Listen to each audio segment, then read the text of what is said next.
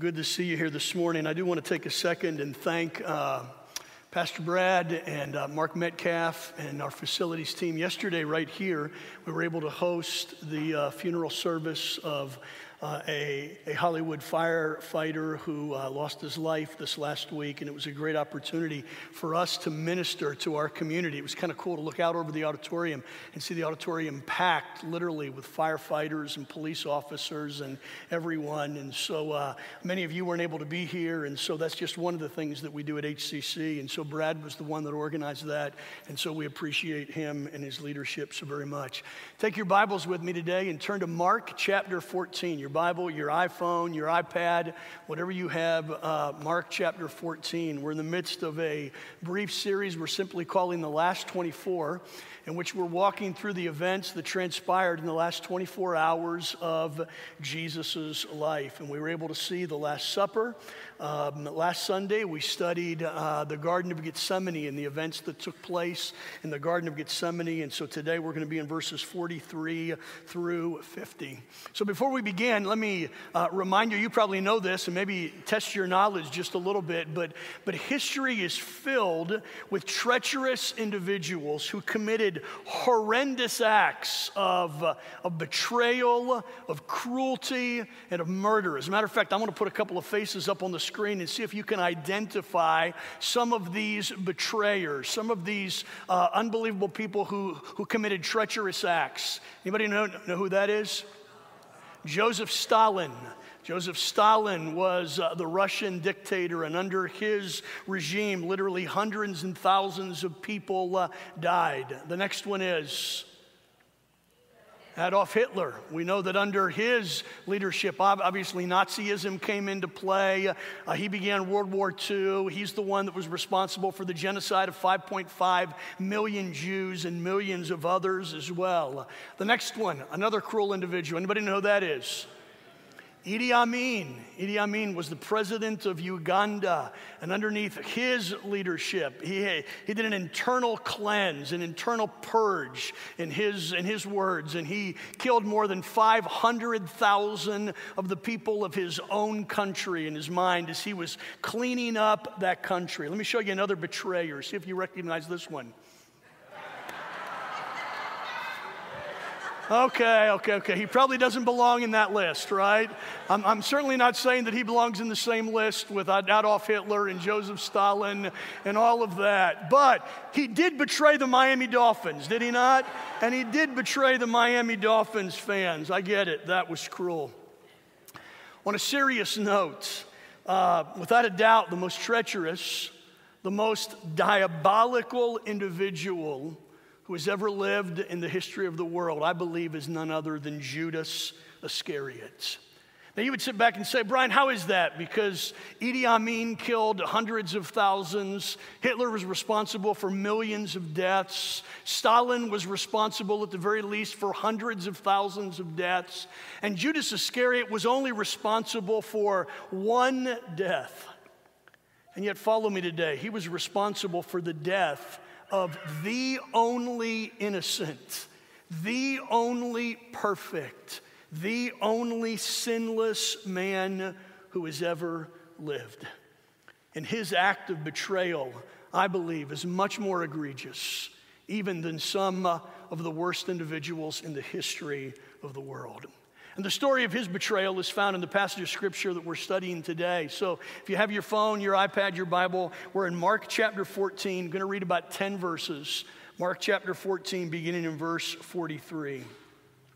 And immediately while he was still speaking, so remember, Jesus is in the Garden of Gethsemane. We're picking up right where we left off last week. And he had been communicating with the disciples. And immediately while he was still speaking, Judas, one of the 12, and with him a crowd with swords and clubs from the chief priests and the scribes and the elders. So Jesus had been praying in the Garden of Gethsemane, and while he was praying, here comes this horde of people, religious leaders, the religious police, if you were. And they came with swords and clubs and weapons to detain him.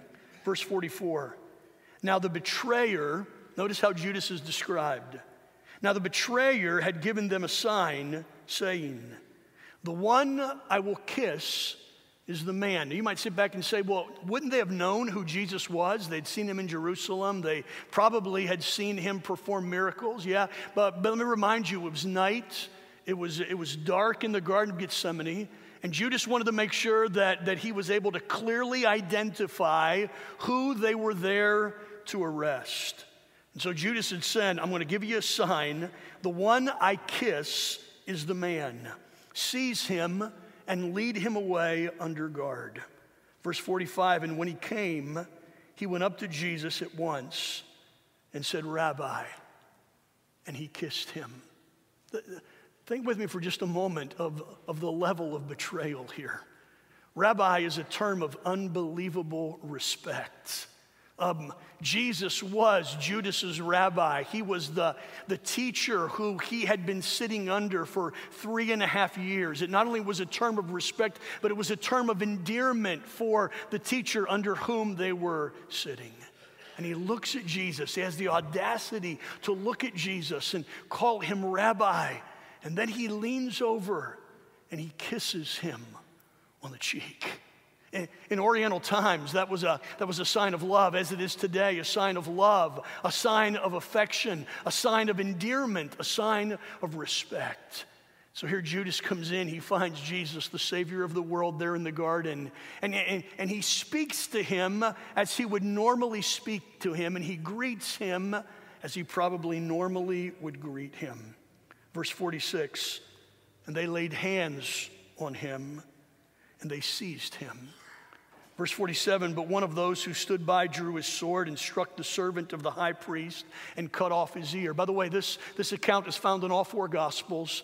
John tells us that the man that drew the sword was Peter, and the chief priest's servant who had his ear cut off was Malchus. Now, Mark doesn't tell us here, but Luke tells us in Luke's account that Jesus literally then takes, whether the ear had fallen to the ground, whether it was dangling there, however it was, that Jesus reaches out and heals Malchus's ear there at that moment. Can you imagine? Here's this man who had come to arrest Jesus, literally to kill Jesus, to murder him, and how does Jesus respond?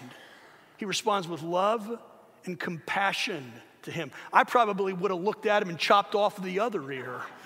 He probably would have done something similar. But Jesus doesn't. He reaches out and demonstrates compassion. Verse 48, and Jesus said to them, "Have you come out to me as against a robber with swords and clubs to capture me? Day after day I was with you in the temple teaching, but you didn't seize me then. But let the scriptures be fulfilled." Jesus looks at him and said, "Man, you had plenty of opportunity to arrest me. I was never violent. I was always passive in my teaching. You could have arrested me in the temple. You could have arrested me anywhere. And now you come out to me with a band with clubs and swords and spears, and you arrest me like a common criminal." But Jesus says, "But let the scriptures be fulfilled." Verse 50 is really poignant. Verse 50, and they all left him and fled. So the disciples who were with him in the Garden of Gethsemane, rather than standing with Jesus at that moment, they turned and fled and ran away, leaving Jesus all alone. Verses 51 and 52 are just humorous to me. And a young man followed him with nothing but a linen cloak about his body, and they seized him. But he left the linen cloth and ran away naked. I love sometimes how the authors of the Gospels just put in incidental facts. We don't know who this man was. He was a follower of Jesus. It does demonstrate that the people who came to arrest Jesus were planning on arresting not only Jesus, but they were planning on arresting all of his followers as well. And so as a result, this man, as well as the other disciples, fled, leaving Jesus all alone, betrayed by his friend, arrested, and about to stand trial. Would you pray with me today? Father, as we read these words, Father, these are solemn words for us. We sit back and wonder, how is it possible that someone could have betrayed the perfect Son of God? How is it possible that someone could have done this terrible act to Jesus Christ? We understand how we can be betrayed and how others can maybe betray us. But to betray you, the one who was love embodied, the one who demonstrated nothing but kindness for Judas, the one who healed even those who came to arrest him and kill him. Father, we sit back and we read that and we wonder how. We wonder why. And in our heart of hearts, we question, could we possibly be guilty of the exact same thing? So Lord, I pray today that you'd help us not to approach this passage with a air of condemnation towards Judas. But I pray that you'd help us to approach this passage with a spirit of submission as we allow the Holy Spirit of God to examine our actions, to examine our motives, to see if there's any way in which we could or maybe even do respond like Judas in our lives. And I pray that the Holy Spirit of God would do a work of conviction in our hearts, in our lives. And it's in Jesus' precious name we pray. Amen. The Bible actually tells us very little about Judas. If you were going to write a biography on him, you would find very little information in Scripture. Let me just give you a couple of facts about Judas. They're not in your outline, but we know that his father's name was Simon. We know that. We know that he was from the town of Kerioth. You say, Brian, how do we know that? Because his name is Judas Iscariot, which means Judas of Kerioth.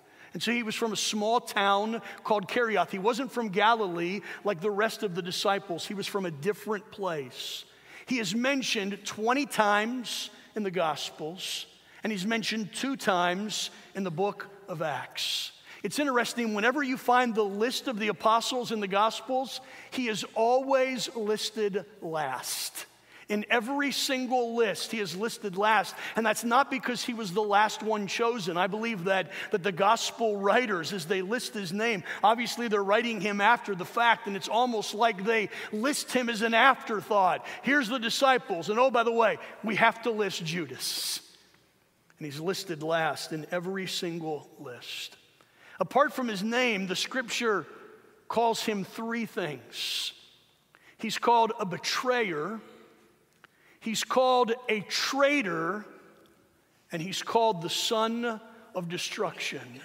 Or depending upon your translation, maybe the son of perdition. It's interesting, as I mentioned, that this story is found throughout all 4 Gospels. One of the few stories that's found in the 3 synoptic Gospels, Matthew, Mark, and Luke, and it's found in the Gospel of John as well. And you can take some time and read that and gain truths from each of the Gospel writers.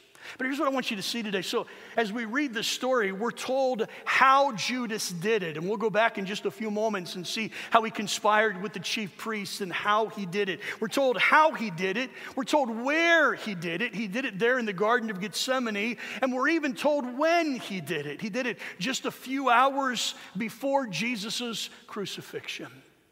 But here's what we're not told. We're not told why he did it.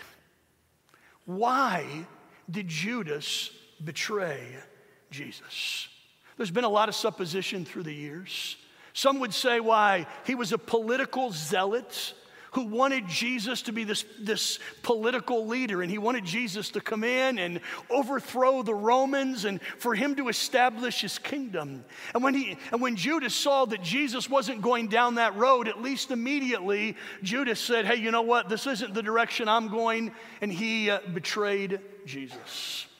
Others have said that Judas became jealous because he wasn't part of the inner circle. He wanted to be in that inner group, and as Jesus kind of isolated, as we've talked about before, Peter, James, and John, Judas wasn't in that inner circle, and he became jealous, and jealousy kind of overtook him, and he did the unthinkable. Others have suggested, and maybe the text seems to indicate it, that Judas was simply in it for the money. When Jesus arrived in Jerusalem, Judas saw the end coming.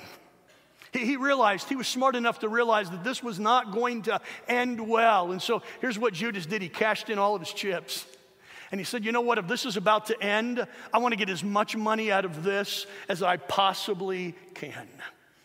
And some suggest that it was greed that drove Judas to betray Jesus. All of those, quite frankly, are valid reasons. And maybe all three of them, to a certain degree, are true. The simple truth, though, is that we don't know why Judas betrayed Jesus. And I'm glad. Let me tell you why I'm glad. Because if we knew why Judas betrayed Jesus, we could say in our heart and our minds, we could justify ourselves, well, at least I'm not like Judas, and I don't do that.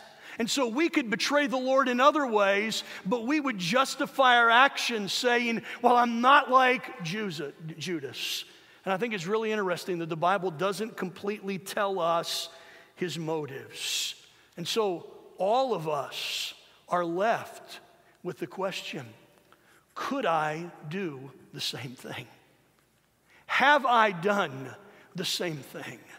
Are there ways, are there times in my life in which I have betrayed the Lord?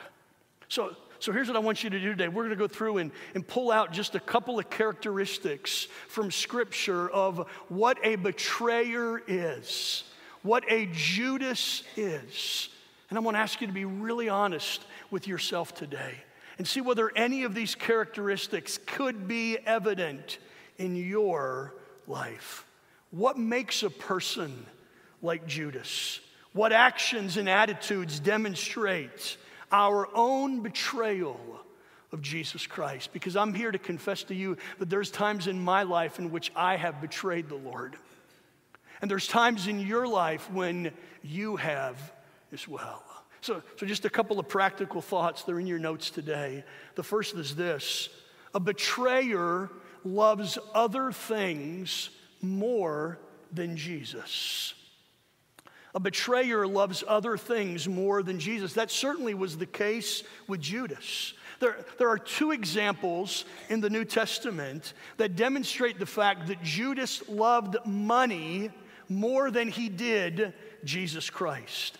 The first is found in John chapter 12. You can turn there. I'm just going to allude to it today.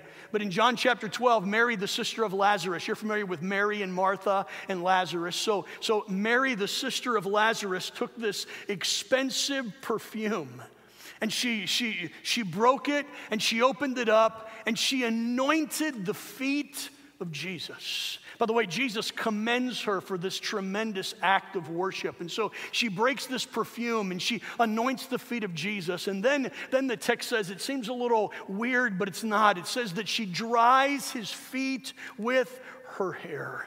For Mary, this was just an unbelievable act of worship. And as I mentioned, Jesus commends her, saying from that time forward, everyone would know how she worshiped him.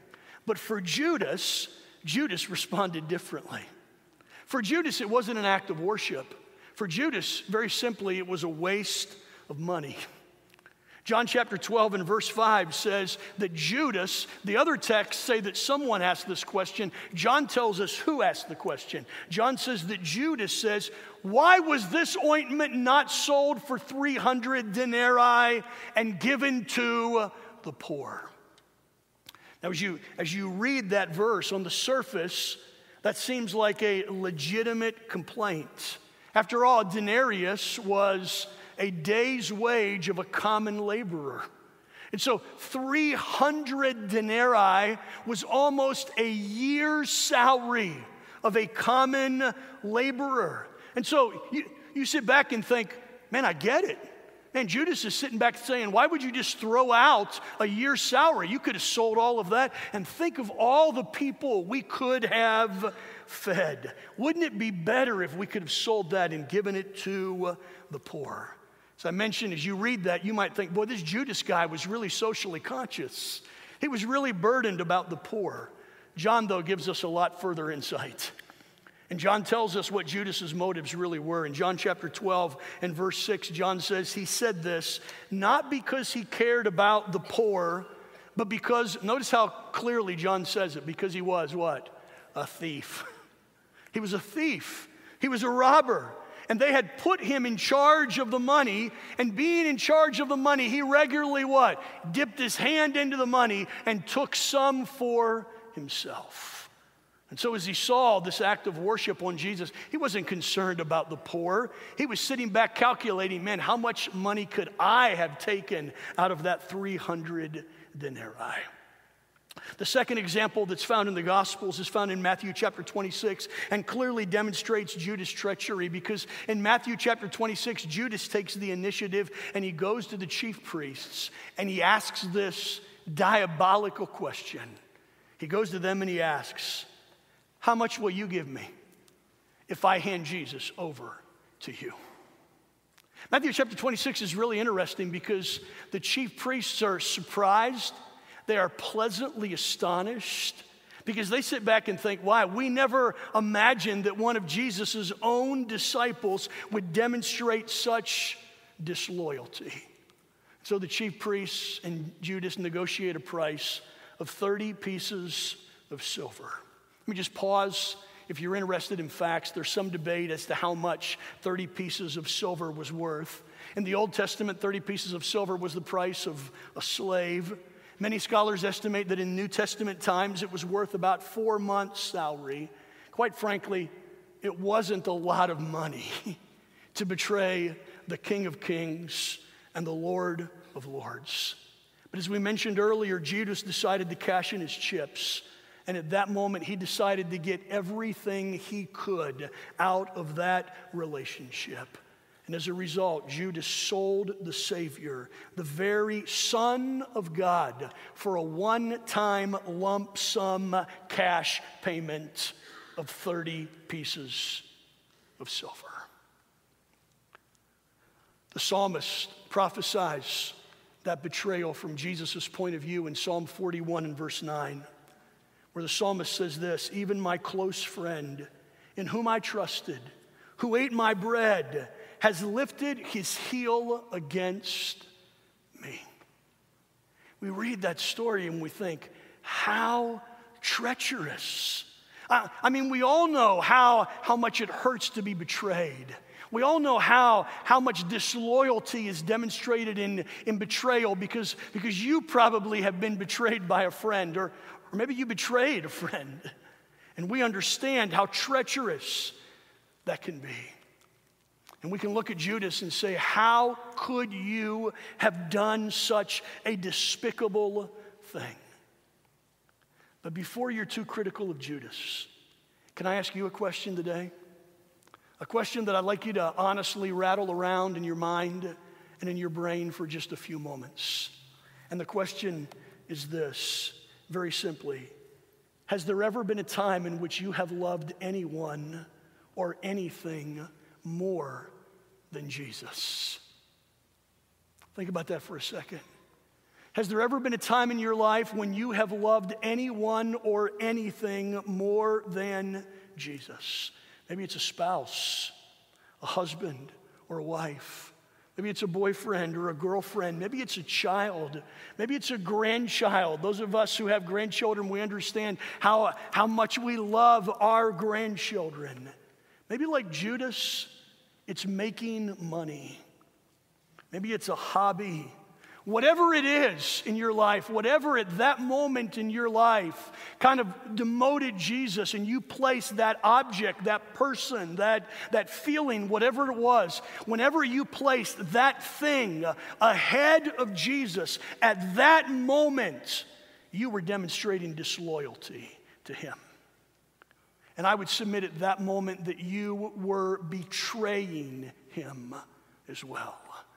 You said, Brian, man, those are really harsh words. Well, let me read you the words of Jesus, which are a little bit stronger than my words today. In Matthew chapter 10 and verse 37, Jesus says this, whoever loves father or mother more than me is not worthy of me. And whoever loves son or daughter more than me is not worthy of me.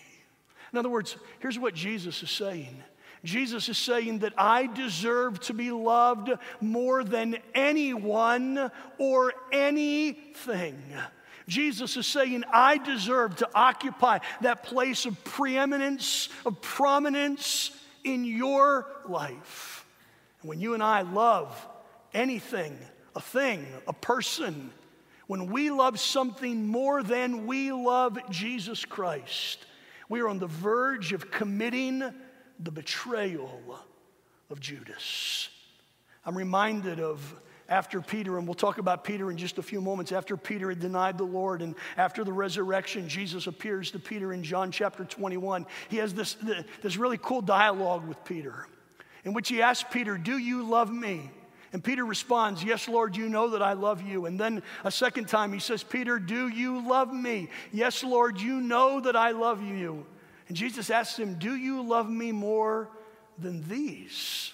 And it's real interesting because in the text, the word these is ambiguous. And we don't know whether Jesus says more than these. He's talking about the other disciples, whether he's talking about the fishing equipment, whether he's talking about the boat, because Peter had gone back to fishing. We don't know what or to what or about whom the Lord was referring. But the Lord was simply asking Peter this question: do you love me more than anything or more than anyone else? And I would ask you that question today. And I've asked myself that question the last few days. Is there anyone or anything whom I love more than Jesus Christ? And if my answer is affirmative, I'm guilty of betrayal. Because Judas' betrayal began in his heart, where his love for Jesus was not foremost in his heart. Let me show you a second thing. I need to run for time's sake. The second thing is this: a betrayer is a pretender and not a possessor. A betrayer is a pretender and not a possessor. Let me say this: Judas was a phenomenal actor. Judas was a phenomenal pretender. You say, Brian, how do you know that? We look at the text, and in hindsight, we know that he was a traitor. As a matter of fact, we sit back and think, man, what was the deal with those other disciples? How could they have not caught it? Well, the idea very simply is this: Judas pretended, he faked, he lived it out in such a way that the rest of the disciples had no clue that he was not a legitimate follower of Jesus Christ.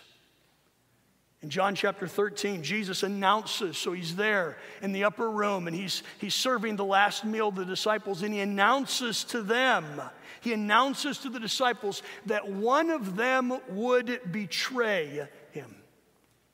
Those disciples had no idea that the turncoat was Judas. I mean, we read that story and we think Jesus says that, and all the disciples kind of looked over at Judas, like, okay, we know it's him. But that wasn't the case at all. Nobody had a clue that it was Judas. So much so that just a few verses on in the text in John chapter 13, Jesus literally looks at Judas and he says, what you're going to do, you do quickly. Basically identifying there at the table, identifying Judas as the traitor. But the disciples still didn't catch on. Verse 28 of John chapter 13 says, now no one at the table knew why he said that to him. How was it that Judas could have had such a traitor's heart, such a betrayal heart within him, and no one knew? Man, think with me. The disciples traveled with Judas. They ate with Judas. They ministered with Judas. They even preached with Judas. Yet they had no idea that the faith Judas professed was not real. Judas was a pretender, but he was not a possessor. It's interesting to note that although Judas was able to fool the other disciples, he wasn't able to fool Jesus. Jesus knew from the very beginning the condition of his heart. You sit back and say, Brian, how do we know that Jesus wasn't even fooled? Let me show you two verses. The first is a prophecy that's found in Zechariah chapter 11. Because hundreds of years before this betrayal, Zechariah prophesied almost to the letter the exact details of Judas's betrayal. Zechariah chapter 11, verses 12 and 13. Then it says, "Then I said to them, if it seem good to you, give me my wages, but if not, keep them. And they weighed out as my wages 30 pieces of silver. Then the Lord said to me, throw it to the potter, the worldly price at which I was priced by them. So I took the 30 pieces of silver and threw them into the house of the Lord to the potter." Take some time and study that passage of scripture at home, because that prophecy tells us the exact price that Judas received. It prophesies that the money would be returned, which Judas did. It prophesies that the money would be cast into the temple, which is exactly how Judas returned the money. And it prophesies that the money would be used to buy a potter's field, which is exactly what the chief priests did. I say all of that because Jesus knew the scriptures. He was the living word. And so when he selected Judas, he knew that he was selecting his betrayer. John chapter 17, in Jesus' high priestly prayer, he even says, as he's praying to the Father, he says, "While I was with them, I kept them in your name, which you had given me. I have guarded them, and not one of them has been lost." Notice what he says, "except the son of destruction, so that the scripture might be fulfilled." Be assured of the fact that God knew the true condition of Judas's heart. So let me just pause there for a second and say something that we should understand, but I want to drive it home. Just as God knew the exact condition of Judas's heart, God knows the condition of your heart as well. And God knows the condition of my heart as well. When Israel was selecting a king, the Bible says this: man looks on the outward appearance, but God looks on the heart. I think it was Abraham Lincoln who made the quote that you can fool some of the people some of the time, and you can even fool all of the people some of the time, but you can't fool everybody all the time. That was a quote. When I was growing up, I had this TV program I watched called Cap and Penny, which he ended at every time. You can fool some of the people some of the time, some of the people all the time, but you can't fool mom. And moms would get that, right? Well, the simple truth is this, church: you can fool some of the people all the time. You can fool some of us all the time, but you cannot fool Jesus. And there is a definitive difference between a pretender and a possessor. On the outside, they look the same. They worship the same. They might even know the same amount of scripture. They might know how to dress. They might know how to carry their Bible. They might know how to convey themselves in a group. But the question is not how they look on the outside. The question is this: how do they look on the inside? And at this very moment, as I look out at this well-dressed crowd, I can look out at all of you and say, man, you are a sharp-looking group. But I want you to know, as I'm looking on the outside, God is looking on the inside. And God sees your heart today. You might have fooled me. You might have fooled your spouse. You might have fooled other people. But you cannot fool God. A betrayer is a pretender. But a betrayer is not a possessor. Can you imagine how shocked the disciples were when they realized it was Judas who betrayed? We trusted him. We gave him the bag of money. I mean, we thought he was the most trustworthy guy in the group. Man, did he fool us. And quite frankly, one day every single one of us will stand before God. And God will look at the condition of our hearts. And God will know those who are his and those who are not his. When we teach ecclesiology, we talk about the visible church and we talk about the invisible church. The visible church is all of us who are here today. So we look out across the auditorium, several hundred people today. This is the visible church. We see the visible church. But as God looks down from heaven, he sees the invisible church. And he knows those who are his and those who are not his. Jesus. So let me ask you today, is your faith real? Is it real not just on Sunday morning, but is your faith real on Monday morning?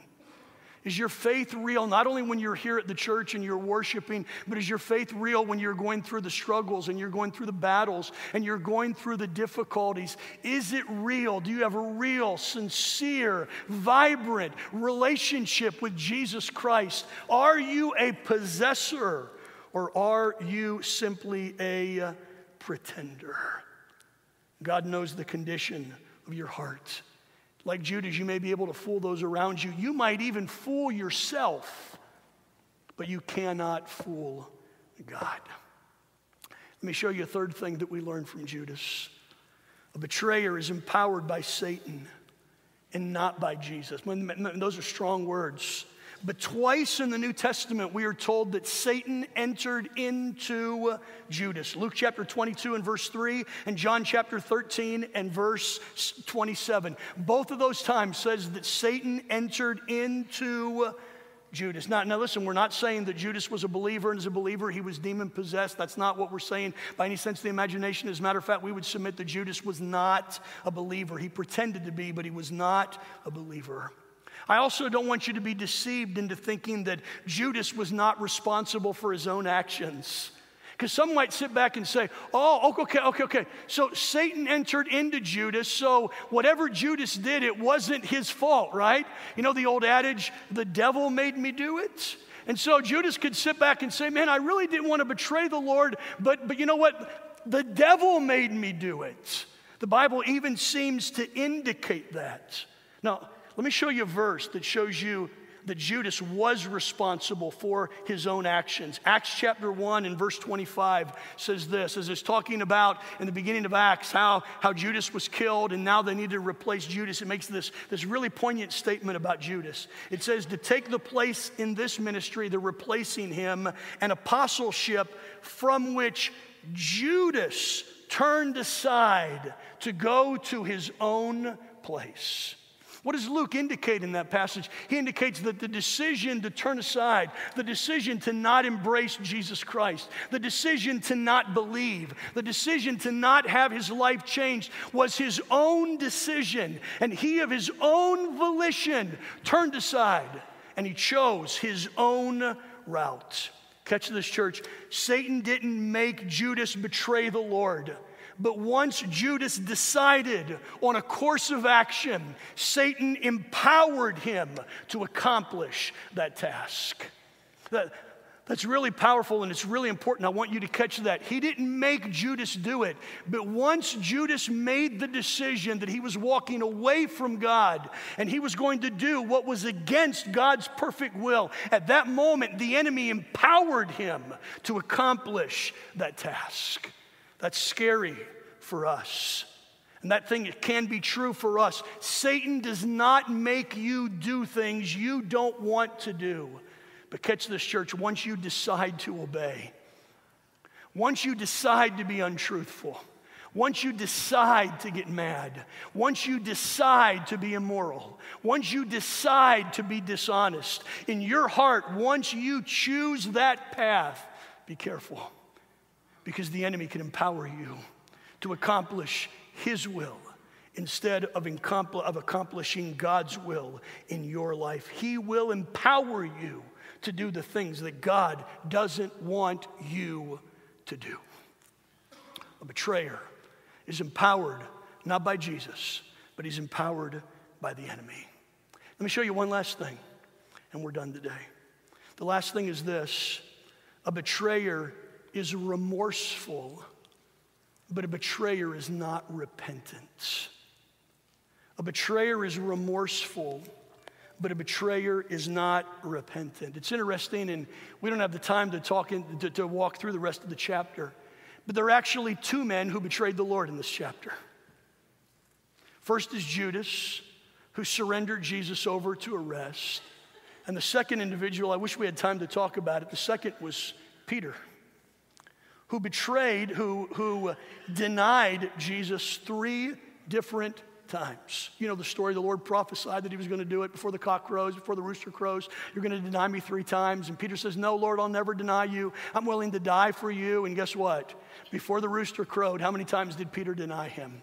He denied the Lord 3 different times. An act of treason, an act of betrayal. He wouldn't even recognize that he was a follower of Jesus Christ. But here's what I want you to catch, and stick with me for just a moment. Although both committed what could be considered a treasonous act, the way they responded was completely different.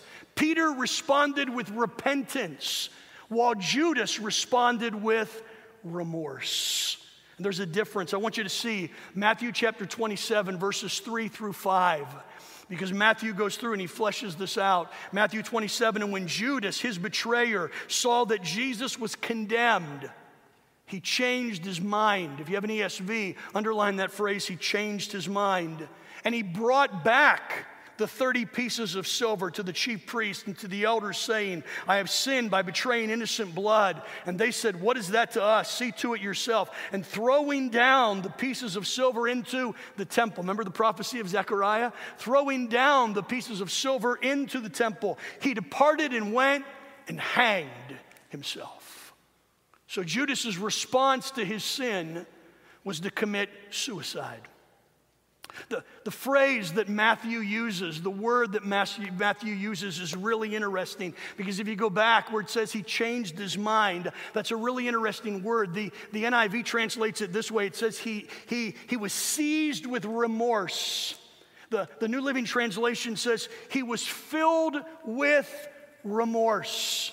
2 different words. All right, remorse and repentance. The word that is used here, I'm not going to try to pronounce the Greek word because I'll murder it, but the word that is used here doesn't mean actually a change of mind. It means a change of emotion. That all of a sudden Judas, man, he just wasn't into it. All of a sudden he realized, man, I probably did something wrong, and his emotions changed. He was governed by his emotions. His emotions changed. He returns the money and he goes out in an emotional spiral, and he kills himself. He demonstrated remorse in his actions, but he never demonstrated repentance. And I want you to catch this. I put those 2 phrases in your notes because I want these to sink into your forehead and into your heart. You say, Brian, what is the difference between remorse and repentance? There's a huge difference. The Greek words are completely different, but the practical application is completely different. Remorse is a change of attitude, while repentance is a change of action. Remorse is a change of attitude, while repentance is a change in action. I want you to see a verse, and then we'll apply it and we'll be done. 2 Corinthians chapter 7 and verse 10. Paul says this, for godly grief produces repentance that leads to salvation without regret. Whereas worldly grief produces what? Produces death. So here's what I want you to catch, and this is so applicable to our lives. A betrayer doesn't repent. A betrayer responds with remorse, not repentance. Man, I wish I wouldn't have done that. I wish I wouldn't have looked at that. I wish I wouldn't have acted that way.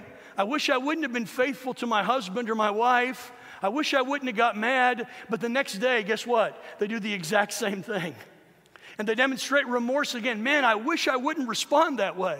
Man, I wish I wouldn't act that way. I wish I wouldn't treat my wife that way. And they commit the same offense over and over again, and they always respond with remorse. There's this emotional grief over what they did, but they do not respond with repentance. And you say, Brian, why is that? Because repentance produces a change of action. Repentance causes me to turn from my sin and to turn towards Jesus Christ. Repentance causes me to change my actions, those sinful actions which have ruled me, which have governed me. When I truly repent of my sin, I turn from them and I turn towards Jesus.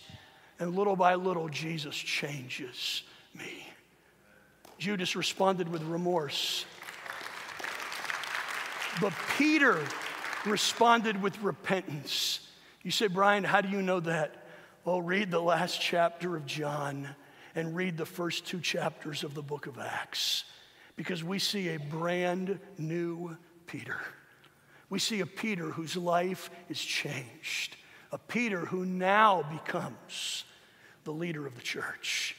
And he preaches that great sermon in Acts chapter 2, in which thousands of people come to Christ. Judas, on the other hand, goes out filled with remorse. And instead of going to Jesus and repenting and asking for forgiveness, he hangs himself. Worldly grief results in death. Godly grief results in repentance, which produces salvation. So let me ask you today, is there an action in your life that is a demonstration of betrayal to your Savior? Is there something that you do on a regular basis? Man, you feel bad about it. It's not like you have this callous heart. You don't feel bad about it. You feel bad about it, but you find yourself doing the same thing over and over and over again. Let me encourage you today, don't be like Judas. Let me encourage you today to respond like Peter.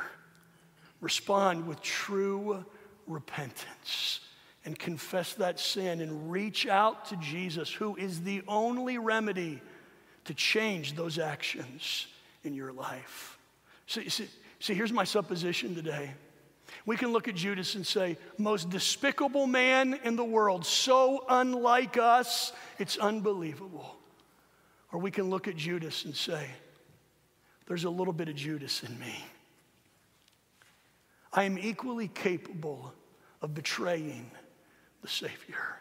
There's times that I love others more than I love Jesus Christ, and I don't want to do that. There's times that I'm remorseful, but I'm just not repentant. Would you allow the Holy Spirit of God to speak to your heart today? And if God places his finger on an area of your life, would you confess it? Would you repent? And would you allow God to change you, to do a Peter transformation in your life?